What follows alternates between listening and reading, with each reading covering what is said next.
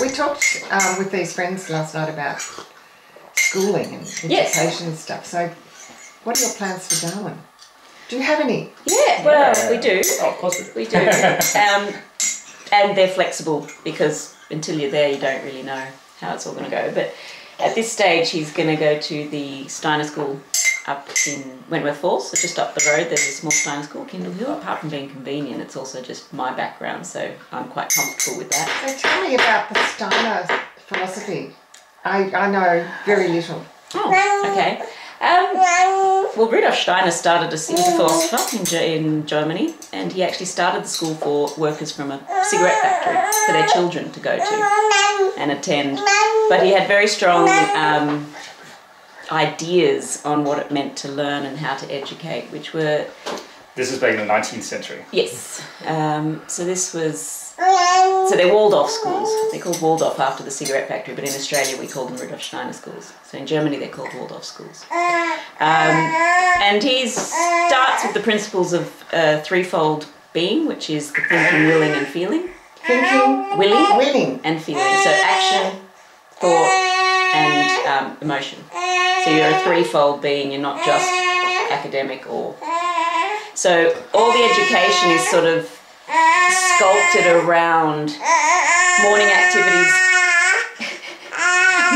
activities that are really focused on academic aspects. So you're learning about history or English or whatever it is you're learning. Middle of the day is about... singing and percussion. Exactly, emotion. It's about emotional connections. So poetry, language, singing, music. And then in the afternoon it's the will activities, so it could be woodwork, craft, sport, whatever it is that you do. So that's how they structure and divide the day. It varies from kindy right up to high school, obviously, and evolves, but the way things are taught are usually through story and song in primary school, and colour. So it's very much focused not on learning to read and write straight away, but learning about the letter A and how it evolves. So the character of the story might have the name starting with A, and then they travel to a big mountain and, cross the mountain. And so how to draw the letters, it's all very creative and descriptive in that way. There's a lot of acting, so drama and theatre, and eurythmy, of course, is a big part of it. My experience with it was very positive.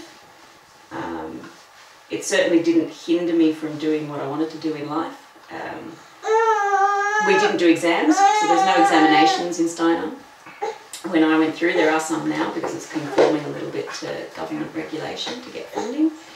But I certainly never sat an exam until university, which is terrifying in itself.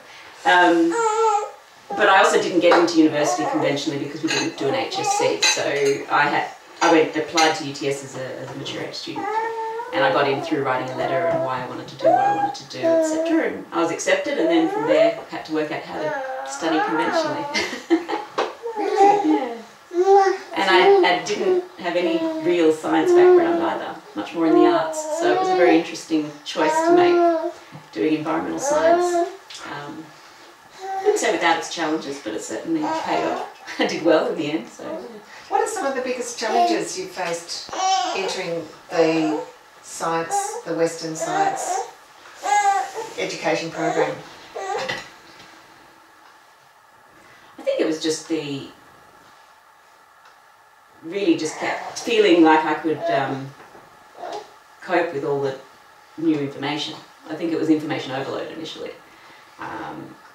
But with science, when things sort of start to connect and make sense, they actually all help each other. So each thing you learn about helps you understand other principles and other things. So I think it was just finding a way to get through that first volume of information and understanding, and then being able to knit that together and make sense of it so that it's fairly logical to a large extent. How, or has it, informed your approaches now, bringing up a child? That's a really good question. I think the challenges are really important. I think if we make things too easy, we don't grow. I think there really has to be, something has to feel difficult to be valuable once you achieve it. I don't know, to me I think there's that but that's also a ballerina talking, you know, that no pain, no gain, but also that challenge. If something's hard, you're going to keep going until you achieve it, because then it's really meaningful and exciting that you've made it. And so I'm hoping with raising Darwin that we can instill that idea that challenges are good and okay. They're not, oh, it's too hard, I don't want to do that, but there's something to work towards and find ways of going beyond that and pushing yourself that way, but enjoying that aspect of it rather than just feeling like everything's too hard or too overwhelming. So depends on the environment around you. Yeah.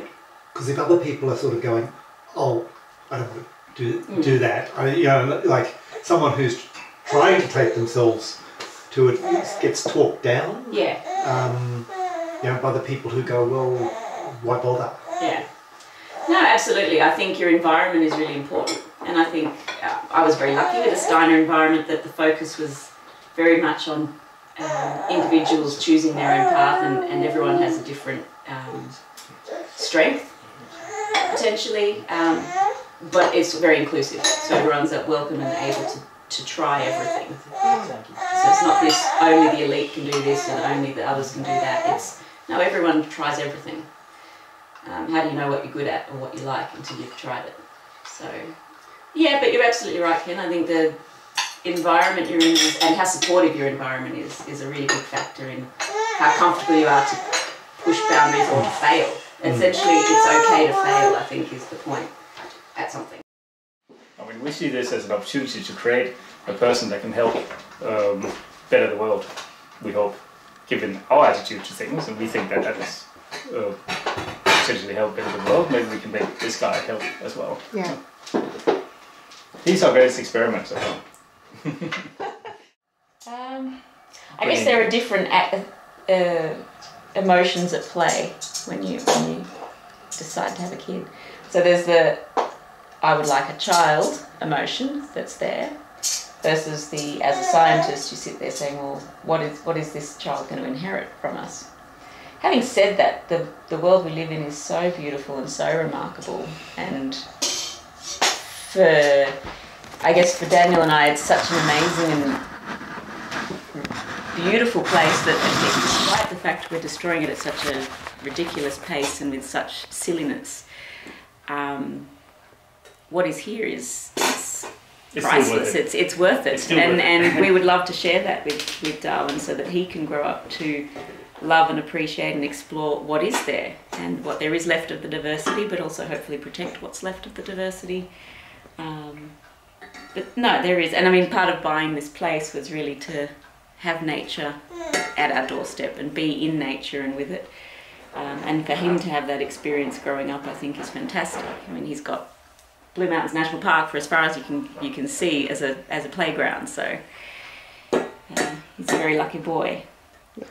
But yes, there is that element of scariness as a scientist or as a climate scientist of where it's heading, but in the end we have to retain hope, otherwise we may as well all just stop now.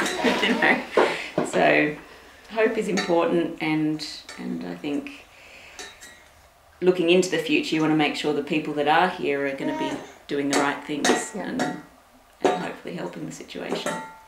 Yeah, helping to make it a better place. Yeah. It's beautiful. Thank you.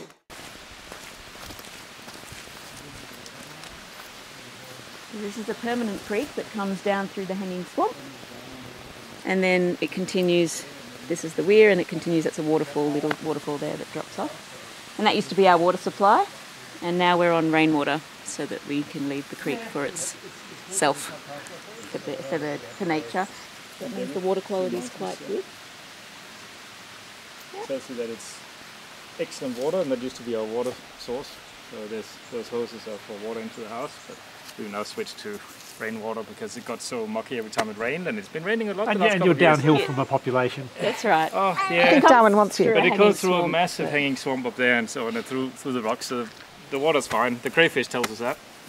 Mostly rainwater. But, and of course it goes through filters and UV. And the solar panels, were they here? Yes. So this is all off grid. We don't have electricity or water supply here at all, so we have to have our own. Here's the whale, I think.